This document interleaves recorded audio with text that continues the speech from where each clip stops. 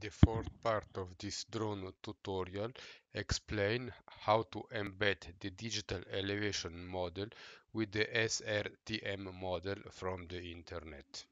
We open Global Mapper, and as a very first step, we check that the projection is the right one. For that, you go to Tools, Configures, Projection, and you check. I have 37, which is fine for Syria, but my area is Switzerland, so I have to put 32 north. This is essential at the very beginning. After that, we load into Global Mapper all the important layer that we have produced with Agisoft Metashape. This means we can load the orthophoto and the digital elevation model. You could as well load the point cloud if you intend to manipulate those points. It will not be topic of this presentation, the manipulation of the LiDAR points. Be aware that with the LiDAR points, you can as well in Global Mapper produce a digital elevation model or a digital terrain model. Here we have displayed our imagery of rather good resolution. As well, we have displayed our digital elevation model. First step would be to check the quality of this information, and for that we need to load the previously saved statistic information picture. This picture is not georeferenced, unfortunately. That's why we have to manually georeference the picture. It is a very easy task in a Global Mapper. You need to find at least 3 reference points. Let's take this point here and this one. So those are the 2 points. We can add those points into the list. Point 1. We can take maybe this point here.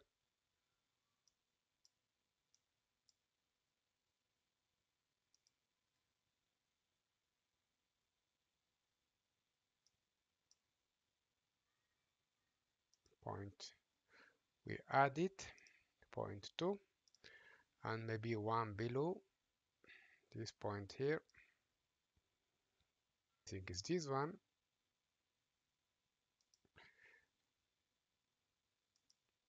And we add it.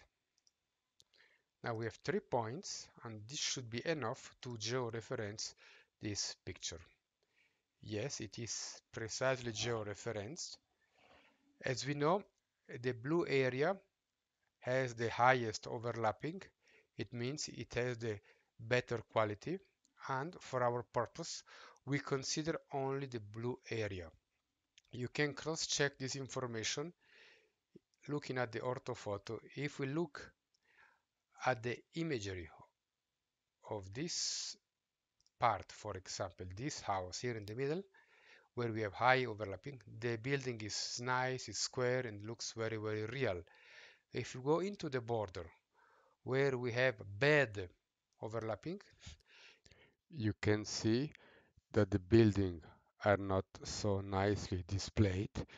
That's why it is important to crop out all the area of bad quality. We create a new layer, area feature, just selecting all the blue area. You don't need to be very, very precise.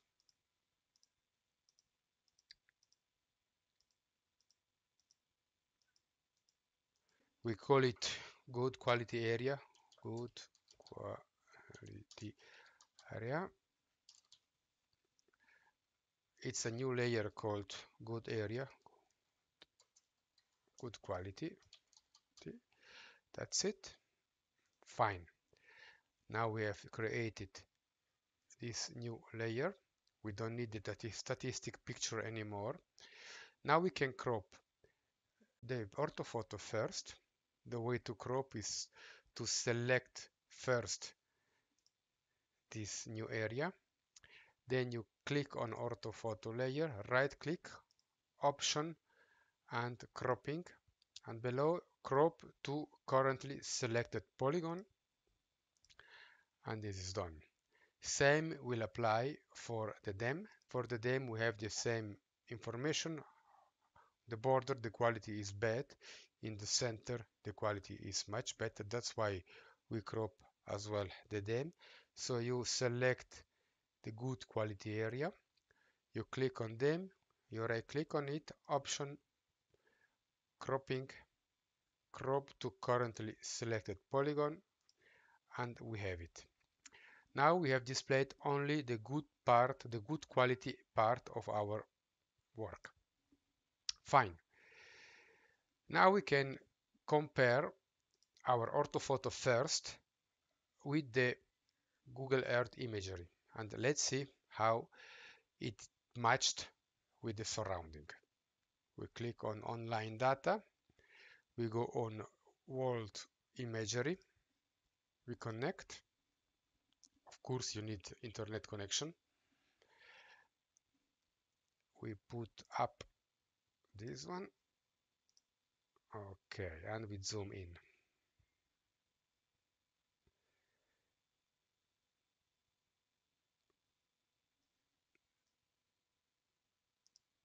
We can see that our imagery produced with Metashape really match with the Google Earth imagery. It's really rather precise because we choose the right projection and we choose only the good part of the imagery. That's fine. At the same time, we have to check how our digital elevation model matched with the SRTM elevation model. We have this one, zoom out, and we download the SRTM worldwide elevation data.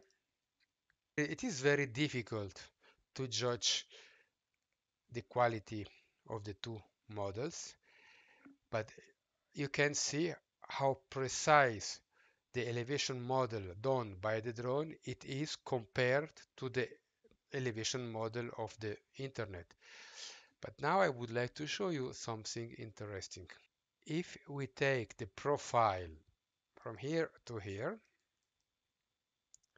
we see a big step. We have our drone model, the red line, and the free digital elevation model, the blue line, and in between we have almost 25 meters. A big difference. Let's take this point.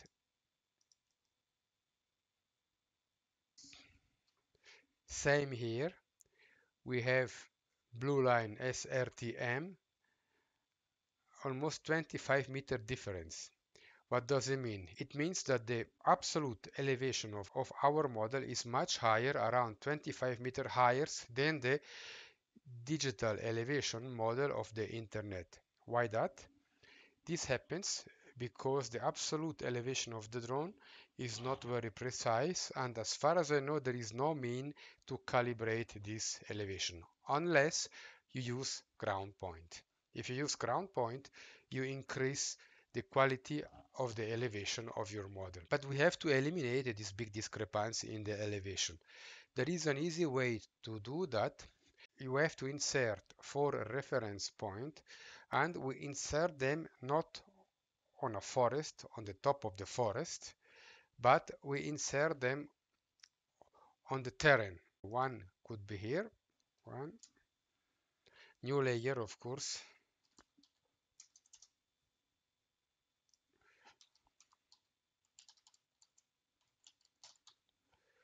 point layer, 1 point here, we could put 1 point here,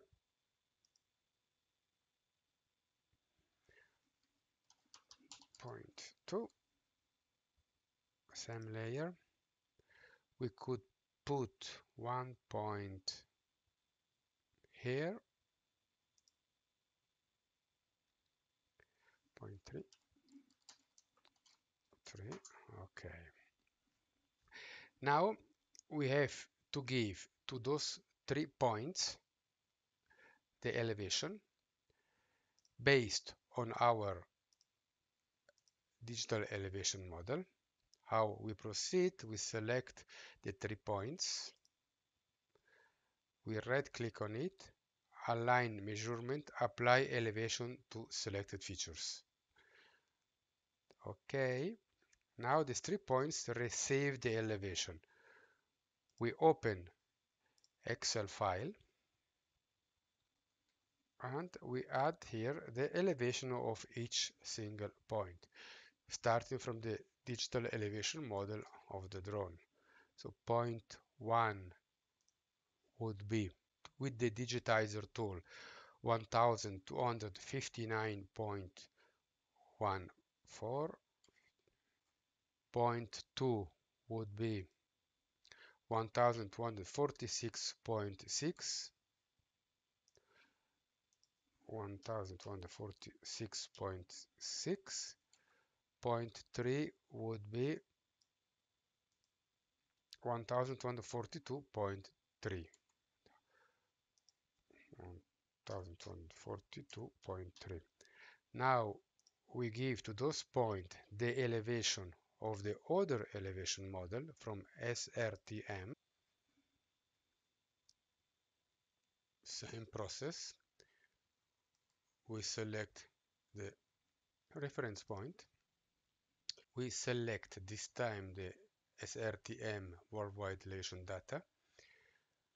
We right click on the points and analysis measurement apply elevation. Now we replace the previous elevation with the new elevation value. And now it's time to check the elevation. We can read the elevation of the single point with the info tool. Point 1, 1235.96.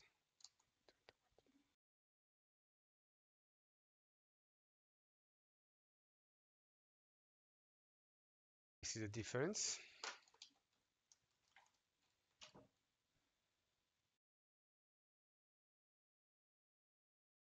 And we see the average.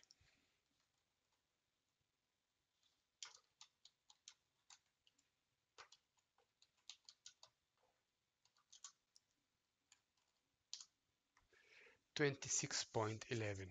So it means we have to decrease the global elevation of our digital elevation model of 26.11 meter. We select our digital elevation model, we right click on it, option, alter elevation value, minus 26.11 and apply. Okay, now we can see how it lies in relation to the SRTM. We can put that as well. Path profile.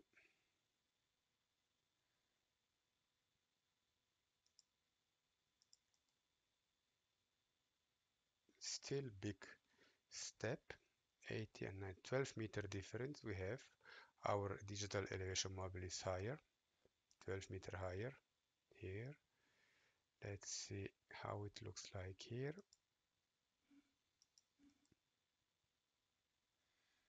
We are 5 meter higher.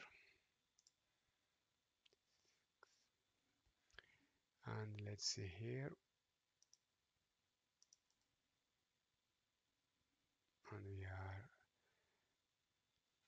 7 meter higher. Let's go down of 7 meter. Then option, alter, minus 33. Let's see how it looks like now.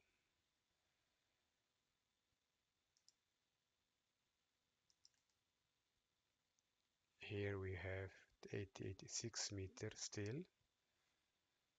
This is not a good place. Here looks fine. looks fine. We have 5 meter lower. Let's see here. And here we are lower, 1 meter lower. So you can see it's almost impossible to exactly match the two layers together. We know that our digital elevation model has a better relative elevation, but generally the SRTM has a better absolute elevation. We keep it like that.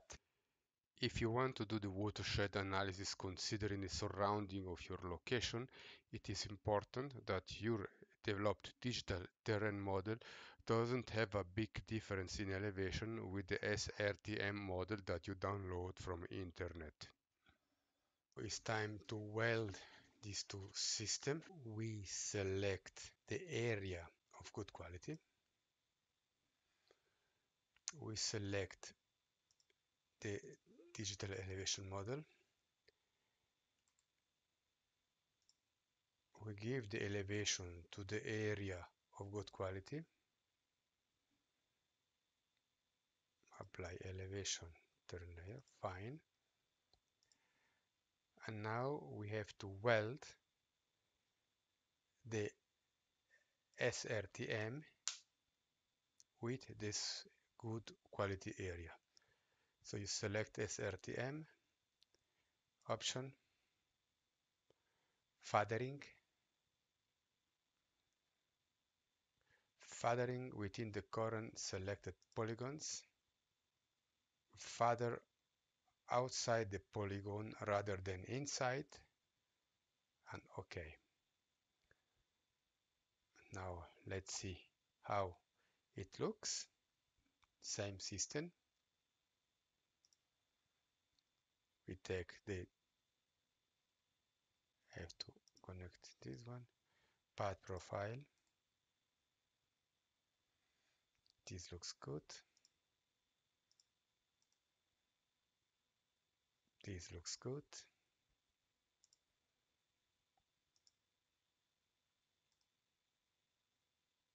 This is less good.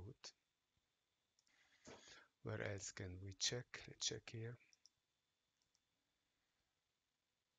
This looks somehow good. Only 1 meter difference.